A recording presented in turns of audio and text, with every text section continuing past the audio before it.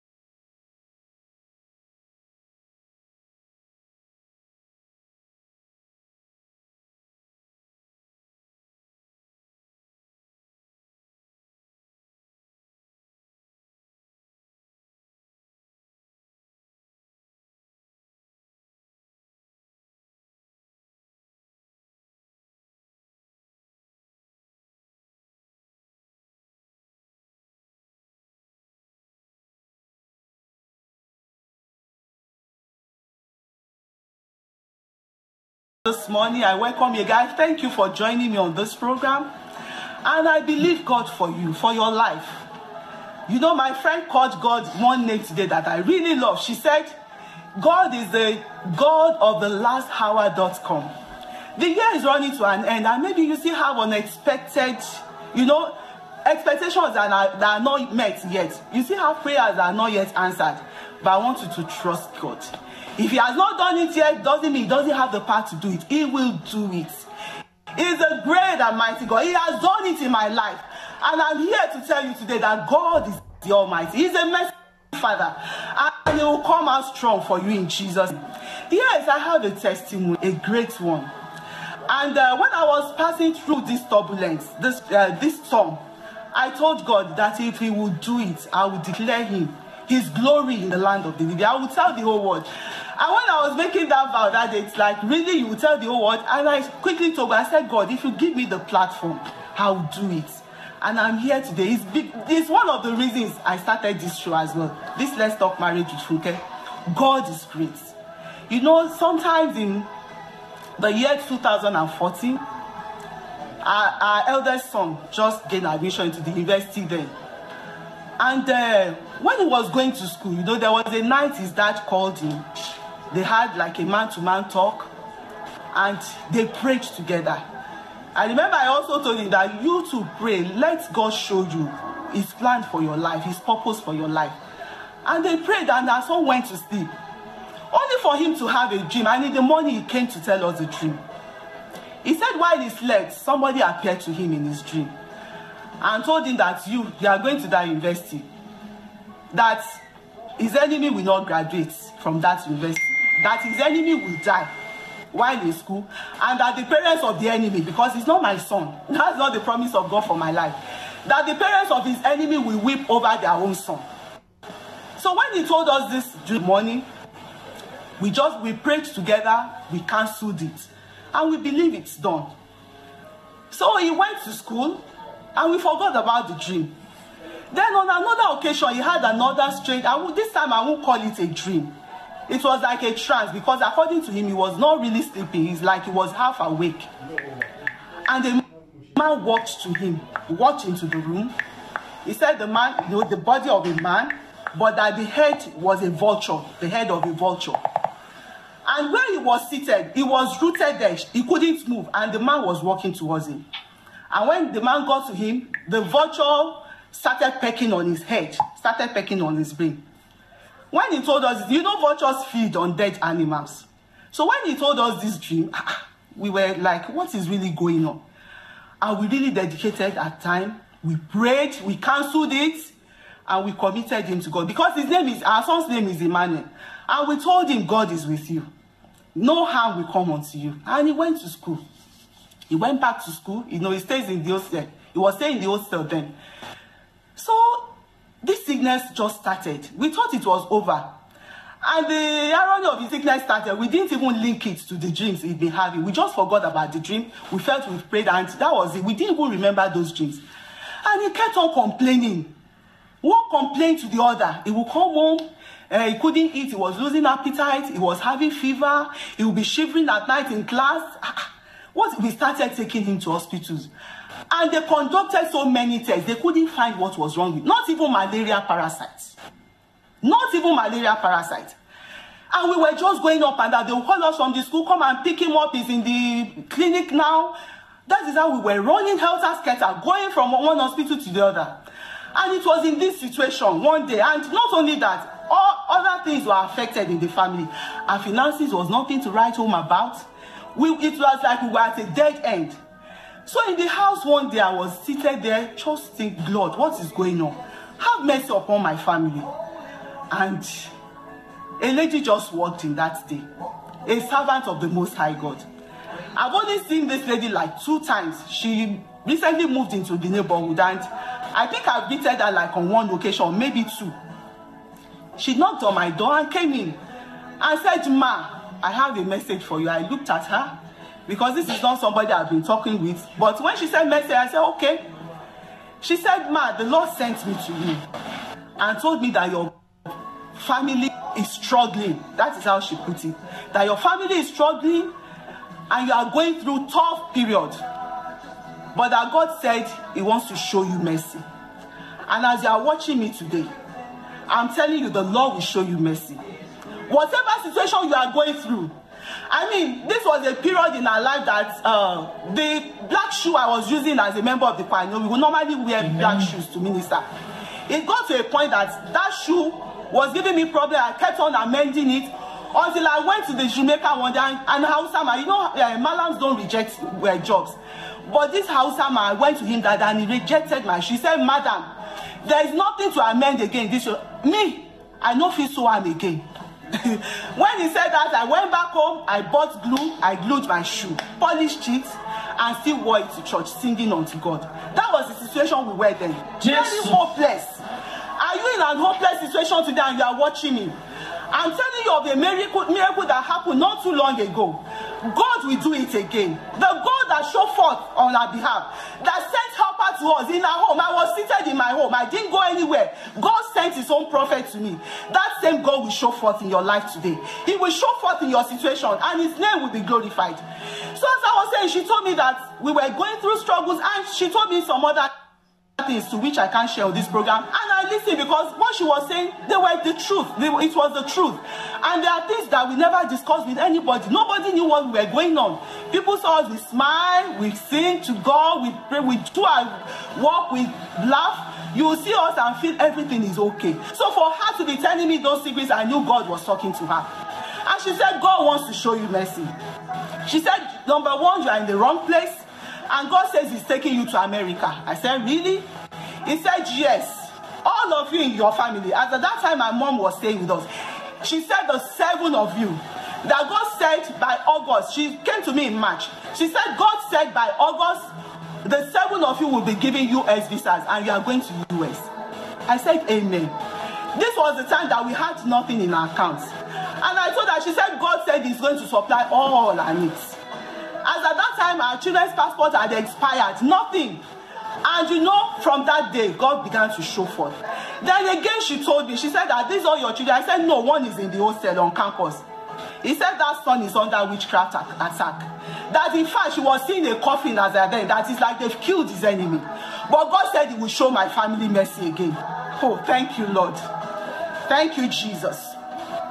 So we said amen. And she said, you are going to pray that your family should be ready to pray. I said, what are we doing? I've been praying all my life. I'm ready to pray. And this was how we started, my friends. Please, as you are watching this broadcast, help me share it, please. Please, help me share it. Let others hear and see what God has done and what he will do in their lives again. So she told me that our son was under witchcraft attack. But God said he will show us mercy. In fact, she said, can we bring him back from school? I said, no, because he was planning for his exam there. He said, okay. She said, okay, we'll pray and God will take control. And that was how we started. As we were praying, it was as if the problem was getting harder. For 3 months, we were doing vigils. This lady will come and this was a young lady, not yet married, thanks to us. She will come knocking at our door, 12 midnight every day. For 3 months, we were praying. We cried upon God day and night, and God started showing forth. By August, as she had said, my family went to the embassy. As we were trying to gather documents, you know, the documents of our house, some other things, she said, look, you won't even need to open that file when you get to the embassy because God had already prepared the grant for you. That these are the 2 questions you'll be asked and your visas will be given. And their viewers, that was how it happened. Very easily, very smoothly, the whole family, including my mother, 7 of us were given the US visa in August, according to the word of the Lord. So we waited. We were looking for money to buy tickets. You know, for 7 people, we needed a lot of money. And there was nothing to our name, as at the time I was talking about. But all of a sudden, God showed forth again. We even thought of selling our house, but we couldn't get buyers. You know, the situation in Nigeria, in the country. So somehow, there was a family property that had been put on sale for 5 years, for the past 5 years, no buyers. Suddenly, a buyer just showed forth, and that property was sold. And our own share, we used it to buy tickets. That was how God sorted out the tickets money. And then we bought the cheapest ticket that was to materialize in March of 2016. That was last year. But our son's sickness got worse. By March, he left school completely. No, by December, he left school, like drama playing in our eyes. Our son just left school like that. He couldn't cope anymore. They said we should take him home. And he stopped going to school. And we were praying. We continued like that. By January, he stopped eating. He couldn't eat anymore. In fact, to drink water, we were only feeding him with custard. Maybe he would take like 3 spoons. To drink water, he got to a stage by March when he was admitted. He couldn't even drink water. He was lean. You could count all his bones. And we were just helpless like that, just praying, God, show us mercy. God, show us your mercy. And he showed us mercy. Then, one day in March, we thought he was getting better. All of a sudden, he started bleeding. Viewers, please, as you are watching this broadcast today, help me share it. I want to tell the world what God has done for me. One day in March, he started bleeding. And this kind of bleeding is not an ordinary one. Remember, we've gone to all the hospitals, we've gone to Federal Research, we've gone to Mikio, if you are familiar with Naija. We've gone to various specialist clinics. They couldn't find what was wrong with him. No germ, no bacteria, nothing. And so we continued. It was lean, his bones were showing. Later in the program, I will show you some of the pictures to see what God has done for us. So in this condition, one day again, he started bleeding. And this kind of bleeding, it was like when you open a tap. I mean, with, you know, this washing machine, if you are in Nigeria, the hose, the pressure with which water gushes out of the hose. That was how blood was gushing out of our son's anus. And when this thing started, as at that time he was already in diapers, he was wearing diapers, the thing will flow into the diapers, gushing out with big clots. I've never seen it in my life, and I will never see it again. My eyes will not see corruption again, because God told me that he has taken that cup of trembling from my hands. I will no longer drink from it. He has given it he has put it in the hands of those that afflicted me, and so shall it be in Jesus' name. So this blood started on that fateful day, and we rushed into the hospital again. When they got there, the doctor said, "What is this?" They tried to stop the blood, nobody could stop it. When it's on the bed and the blood comes like that, it will gush out, fill the whole pampers, fill the whole bedsheet, and start flowing onto the floor. We were packing blood from the floor. The nurses would give us bowls. We were literally packing my son's blood from the floor. And he was in this condition for 2 days. We were helpless, but just calling on God. My husband never left the bedside. Sometimes, as a mother, I'll be so afraid. After packing the blood, I will run outside, start crying to God. God, have mercy. Show us your mercy. Heal my son again. Nobody could help. Doctors could not. They were perplexed. And I remember one of the days, my dad called me. That day was leaving. My father loved me so much. He said, "Funke, Taloshe." Meaning, Funke, whom did you offend? Did you quarrel with anyone? I said, "Daddy, I didn't offend anybody. I didn't fight with anyone." He said, "Because me or Robbie saying, what is happening?" Everybody was helpless, but God was in heaven watching. And in the midnight that day, it bled like that for 2 days. After the first day, at midnight, I went outside. I looked up to heaven, and I said, "God, if this boy survived this, I know it is you. And I will tell the whole world what you have done. If my son lives again, if you could stop this blood and heal my son, I will tell the world what you have done for me." And he's like, "Really? You will tell the whole world?" And I said, "Yes. If you give me the flat from God, I will do it. Just heal my..." And brethren, even after those 2 days, our son still didn't die. He still lived. And we were like that. And until one day, the doctor said that was it. They couldn't do any other thing again. In fact, to be candid, my faith failed me that day. And I went to the side of my son. I felt, well, if he was going, let me have a good memory. I went to him. I told him to forgive everybody, because he also knew it was an attack. I said, "Forgive everybody, Emmanuel." And I was kissing him, telling him how much we loved him. "We are so proud of you. The little time, the short time you stayed with us, we are proud of you." I was saying a farewell speech to my son to show you how helpless the situation was. But the power of God came. I didn't know where my son got that strength. He held on to me. He said, "Mommy, stop it. I'm going nowhere. I'm staying right here with you." And I started saying, "Amen. Emmanuel, you will not die. Emmanuel, you will live." And the mighty God had me that day. He heard our prayers. After bleeding like that, sometimes I'll go out to come in again. I'll be so afraid. I'll call my husband on the phone. "Is he still there?" Meaning, was he still breathing? My husband would tell me, "Come here." "No, Emmanuel is going nowhere. Emmanuel will not die." And I thank God our son did not die. We were waiting for the day to travel. He was still in the hospital. Doctor said, "No, this boy cannot make the trip." As at this time, Emmanuel, please come and show pictures. As at this time, he was almost lifeless on the bed, not eating tea. And there was a day the doctor said, "Look, we can't allow you travel with this kind of situation." And they said, but our son told us, we even planned of changing the dates. But he looked in our eyes. He said, "Mommy, promise me you won't change that date. I'm going to America with you." We said, "Amen." And brethren, to the glory of God, he made the trip. The day we got to America, that same day, we called 911, and he was taken to the hospital. I believe you are seeing him. We took him to the hospital, and when we got there with all the medical reports from Nigeria, we showed us they started running running tests on him. God is mighty. I thank God for showing forth on our behalf. They ran tests, and they too couldn't see anything. Have you showed them the pictures? Oh yeah. Okay. The one. Yeah. Okay. Then we'll show them the rest of it. Okay. Thank you. So they started running helter skelter. They too didn't find anything. They queried, because in Nigeria they called it lymphoma, they called it lung cancer, they called it did colonoscopy, it did name it test. So the doctor started working in running helter skelter. I thank God. God bless America. When we say God bless America and our home, we mean it from the depth of our hearts. God bless them. And God also bless all the nurses and doctors that worked on my son in Nigeria. I thank you all. God bless you. So we were there and they started running and nothing. They said they didn't know what was wrong. At that point, you know, we felt that when we get to America, everything will be okay, they will detect it. When the doctors told us that nothing, they couldn't see anything, they didn't know what was wrong, but they could see that it was. And in fact, they told us that if we had stayed one more day, they'd have lost his enemy. So I started crying. I went somewhere. In fact, they couldn't console me. They just gave me a box of tissues to start wiping my tears. I went somewhere and I started crying out to God. God, show me. You show forth your mercy. You said you will show me your mercy.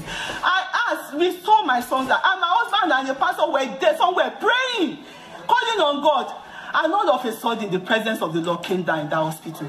I started prophesying. And I know it can only be God. Because I was crying, I wasn't in that mood. But the presence of the Lord filled that hospital room. And God, I know I started saying it in Yoruba. I will tell you what. I said, God said, that this sickness is not unto death, but for the glory, for my own glory, for the glory of his name. You know, God could have healed our son when he was just having loss, appetite loss and so on in the school. But he waited till now to show forth his glory. And I'm declaring to you today as you are watching me, what is the situation you are going through? Are you hopeless? Are you helpless? I've been there. There were times I sat on my chairs and I'll be crying, hitting my head in hopelessness. But God that showed us mercy, God that sent a helper to us, that God that remembered us for good and spared our son's life, He will come, He will show forth on your behalf today. It's not over yet. God will arise. If you are in captivity, He will deliver you. He will set you free in the name of Jesus. You know the Bible says, shall the prey be taken from the mighty, or the lawful captive delivered? But thus saith the Lord, even the captives of the mighty shall be taken away, and the prey of the terrible shall be delivered.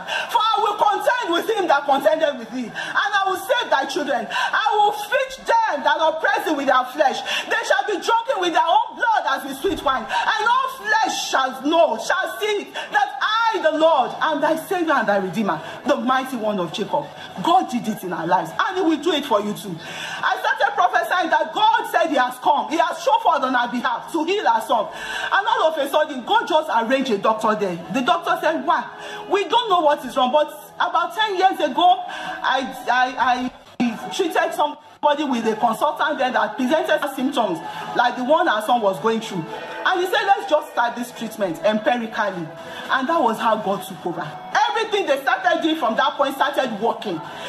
My son herself started cooperating with the doctors. He was on life support for 9 days. He didn't even open his eyes. But God was with him. During those lifeless hours, those hours in the dark, those darkest moments, God was on. And he woke up on the 9th day. He was healed, brethren. Our son was healed. Emmanuel, come.